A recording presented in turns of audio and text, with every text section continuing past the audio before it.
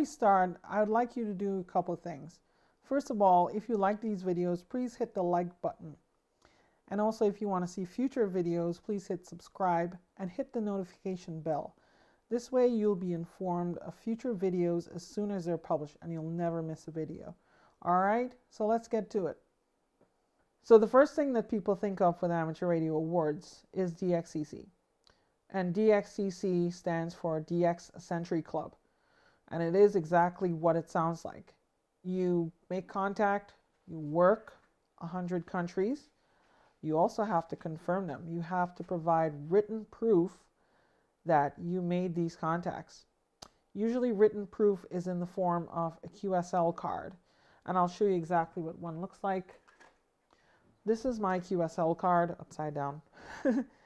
And you can see here in the front it has a picture of me in my shack. And in the back it has information about the contact we made. Of course, it's all blank. You'll see things in here like the date, the time, the band, signal report, and also what mode we use. This is important because operating awards often have additional, what you call, endorsements for each of these different things. So, how did the DXCC program get started? Well, initially when radio amateurs were discovered that radio could reach long distances and travel across the world, and they were regularly making contact from the United States and North America to Europe and to South America and to Africa and even as far away as Australia, New Zealand, Asia, Russia, and all these countries. There was a real desire to determine how many countries one had contacted.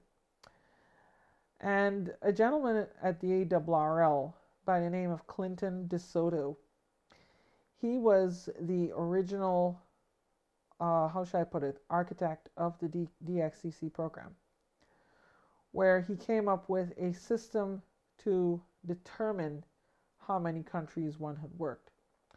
So you could just as easily say, well, you could go by countries that have nation states and such like that, but would you count Hawaii same as you would count the continental United States, let's say California or even New York? Would you count somewhere far away as Pitcairn Island the same as one of its small islands near to it? No, you won't. So they had to come up with a way to establish rules that would determine which of these countries, so to speak, would count. And then they came up with the idea of the DXCC entity. So if you look at the DXCC list, which is available at the website below, you will see that the list of countries or entities really isn't, aligned with political boundaries. Like I mentioned, you have the example of Hawaii, you have Alaska, which are separate entities from the United States. A question I get commonly asked is, if I contact these, is it the same as contacting the United States? The answer is no. They're separate. And what about, territories of the United States like Puerto Rico? They're separate too. What about the United Nations? And I've been to the United Nations and operated as 4U1 UN a few months ago. They're a separate entity too, because they're politically a separate entity. The Vatican is a separate entity. The Sovereign Military Order of Malta is a separate entity. So all of these are counted through very specific rules, and you would find that there's a lot of deliberation within the ARRL and about these rules. Now, mind you, that is the DXCC list. Of course, other award schemes have different lists, and we'll get into that afterward. So that is DXCC. So you can get a basic DXCC certificate. And the basic DXCC certificate is a mixed certificate with 100 countries confirmed, meaning that you have cards or other confirmation, which we'll get into just now. And you've submitted these to the ARRL Awards Department, and they have certified that you have made contact with these countries, these entities. And you get a nice certificate that you can frame and put on a wall. And you know what? You might think it ends there, but no, it doesn't end there. So the other thing you can get is endorsements. You can get an endorsement for each band that you worked. You can get an endorsement for each mode that you work. Well, actually, not each and every mode. And that's kind of been a little controversial for some people. So there are 3 mode endorsements. There is one for phone modes, that is your single sideband, AM, FM, and other modes that carry telephony emissions. There is CW, which is Morse code, and Morse code sent by human or computer. It doesn't matter. Then there is digital. Now, digital originally started out as RTTY, radio teletype, which is a specific digital mode using old teleprinters. But later on, it changed to other digital modes, and it was still called an RTTY award. They added on digital modes such as PSK31 and Olivia and other modes like that. You might have heard of some of these. I'll cover these in a future video. And then along came JT65 and FT8. So those are digital modes too. But you know what? Some people kind of got upset because they think that these modes are basically going a little too far. They're computers doing ham radio contacts instead of humans. And you know what? They might have a point in some respects, but they might very well not have a point, you know. I've seen both sides of the issue, and I can see merits on both sides. Anyway, so that's the 3 mode endorsements. Then you have the band endorsements. So you know in amateur radio we have many different bands. We have all the way down from 2200 meters all the way down the low portion, the very low frequencies, and you have all the way up to the microwaves. So DXCC officially right now has awards from 160 meters, that is 1.8 megahertz, all the way up to 70 centimeters. And I don't think there's really anything beyond that.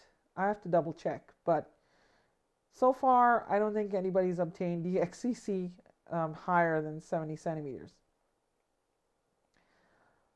Now, as you may realize, as you move on in your amateur radio career, like this is work, you will realize that a lot of these bands vary in difficulty.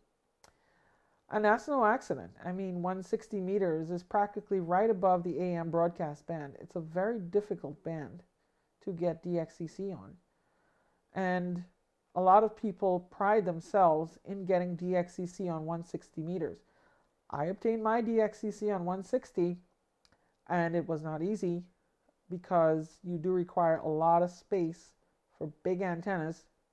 It's a very noisy band, and it tends to really only work well during the winter months. So I got DXCC on 160 meters. I got it all with CW, with Morse code. I did work a few entities afterwards on digital modes, but I wanted to get it all on Morse code because that's just my desire. You don't have to do the same. Then, of course, you have band endorsements. I got band endorsements for 80, 40, 20, 30 meters, 20 meters, 17 meters, 15 meters, 12 meters, and 10 meters. And right now I'm working on 6 meters. So I have 9 bands total. And I'm going to work on my 10th band. Now, what happens if you work 5 bands? Well, if you work any 5 bands, you could get 5 certificates. But if you work 5 specific bands, namely 80, 40, 20, 15, and 10 meters, you will be eligible to get the 5-band DXCC award, and it comes with a nice plaque. that you can put on your wall. You can apply for the plaque separately, of course. You can also just get a certificate, and that's fine. It's a little cheaper. But yeah, that's DXCC in a nutshell. There is one more award in DXCC that a lot of people know about too. That's DXCC Challenge. So I talked about the band endorsements. What the ARRL has done is that they have taken the bands and the countries, the entities, and they basically count them as what you call entity bands. So if you work, for example, Germany on 20 meters and you worked Germany on 40 meters, you get 2 points toward your challenge. When you reach 1,000, you will get the challenge award, and then you can apply for a nice challenge plaque. They look a little different these days, but you get 1,000 entities, and then you work your way up with band entities all the way up to 3,000 and beyond. Now, I'll tell you, getting even to 2,000 is hard. Getting to 3,000 is rarefied air. That is really, you have to be dedicated, you have to hunt down every D expedition, and frankly, it just requires a little bit of luck.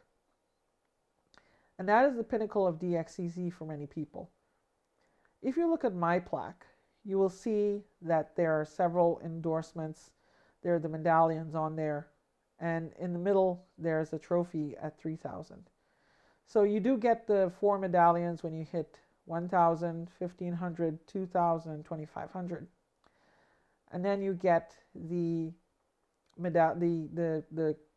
cup final medallion in the middle. In addition to that,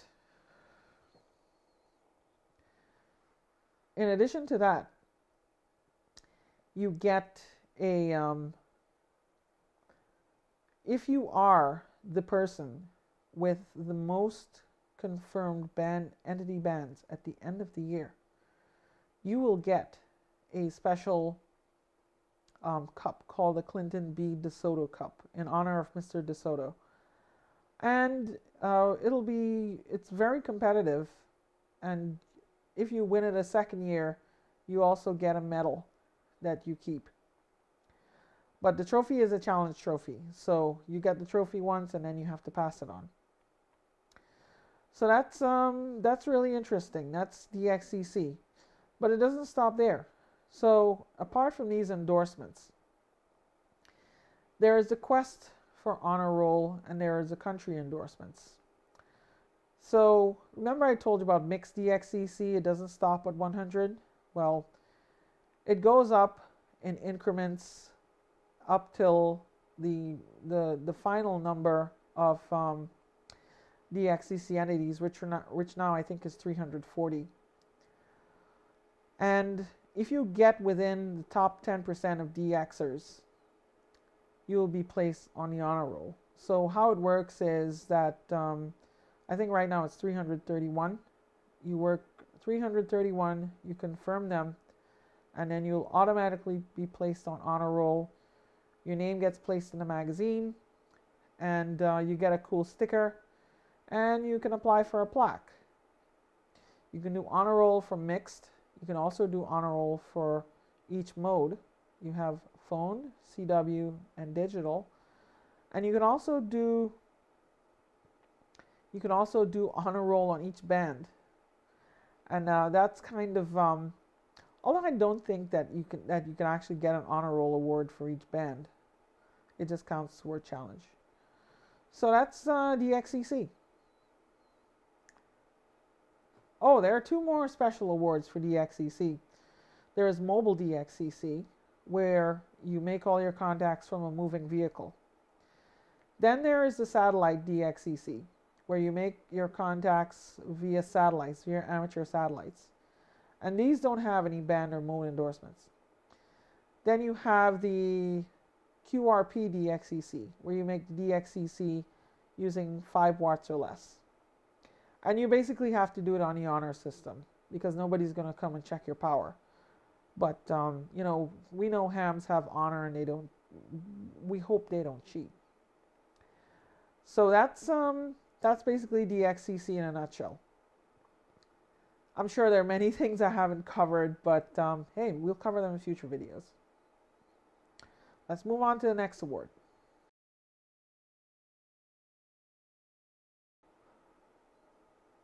So let's talk about the Worked All States Award.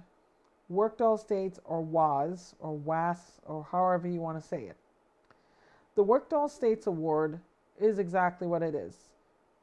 You make contact with and confirm contacts with stations in all 50 states of the United States. And while it might not be as popular as DXCC, it's still a very prestigious award, and it's coveted by many, and it's also coveted by a lot of radio amateurs who are outside of the United States. You know, when you make contact with them, they'll ask, "What is your state? What is your state?" Say, "Oh, my state's New Jersey." They say, "Thank you, first time I ever make contact with New Jersey." And this is why also on your QSL card, you also put your state, right? I put my state prominently so that people know. And I also put my county, which I'll be talking about. Okay, so that is the Worked All States, but it doesn't stop there. You can also do band endorsements. You can also do mode endorsements, and there are many more mode endorsements. Guess what? They actually separate out FT8 and FT4 and all these modes on Worked All States. And there is one really, really nice award in the Worked All States program. That is the triple play. So in the triple play, you make one contact with either, you contact all 50 states with phone, CW, and digital. And then once you have confirmed all 50 states on the 3 modes, you may apply for the Triple Play Award. You get a numbered certificate. You can apply for a plaque. And the additional challenge is that all contacts must be confirmed with Logbook of the World. So while we're at it, what is Logbook of the World? Logbook of the World is a system for confirming electronically contacts you made. Remember I showed you QSL cards? Well, Logbook of the World is actually sort of like kind of like QSL card light. It's done electronically. There are no images of cards. You might have heard of another system called EQSL where they actually showed you card images. Those are not valid for ARRL awards. And there are several steps to get into Logbook of the World. Some of them involve security and certificates and such like that. And I'll do a future video on how to get onto Logbook of the World. All right, so that is pretty much 2 popular ARRL awards, the DXCC and the Worked All States. What about VHF and UHF? You know, because people make contacts on those too. And sometimes you make contacts on microwaves and you make contacts on other higher bands. Those have awards too. There is the VHF UHF Century Club, VUCC. So you know how you basically make contact not with DXCC entities, although you can, but the world is divided up into grid squares. And the grid squares are basically part of the Maidenhead system. I'll put a link below. And the Maidenhead system, once you've contacted 100 hams in 100 of those grid squares, and you confirm them via QSL cards or Logbook of the World, then you can go ahead and apply for the VHF UHF Century Club or VUCC. Now, it doesn't end there as well. You can get endorsements. I think right now I'm up to close to 280 grids. I know some people have passed 300-400. And if you work all of the grids in the continental United States without using moon bounce, without bouncing your signal off the moon.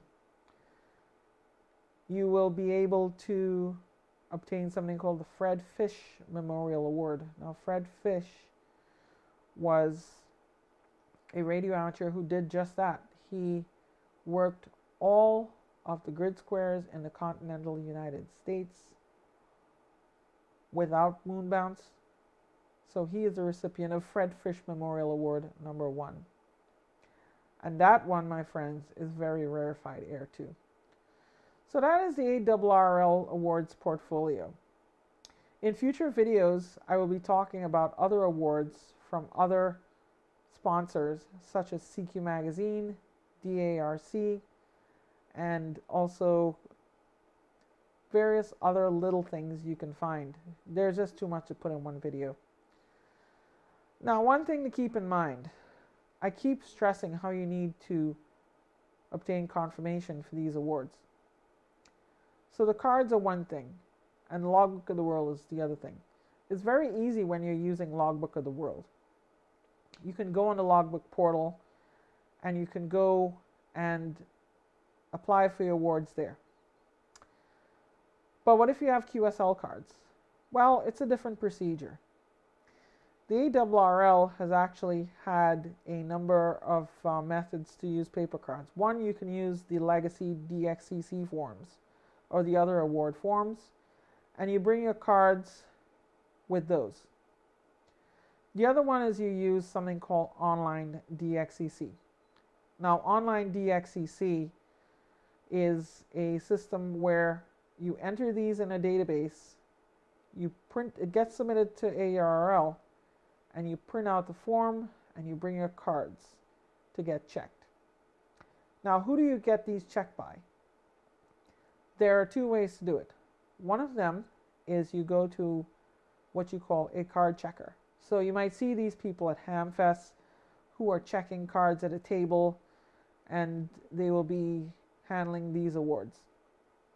Those are the DXCC card checkers. They're nominated by your ARRL division director or the section manager or the DX clubs that have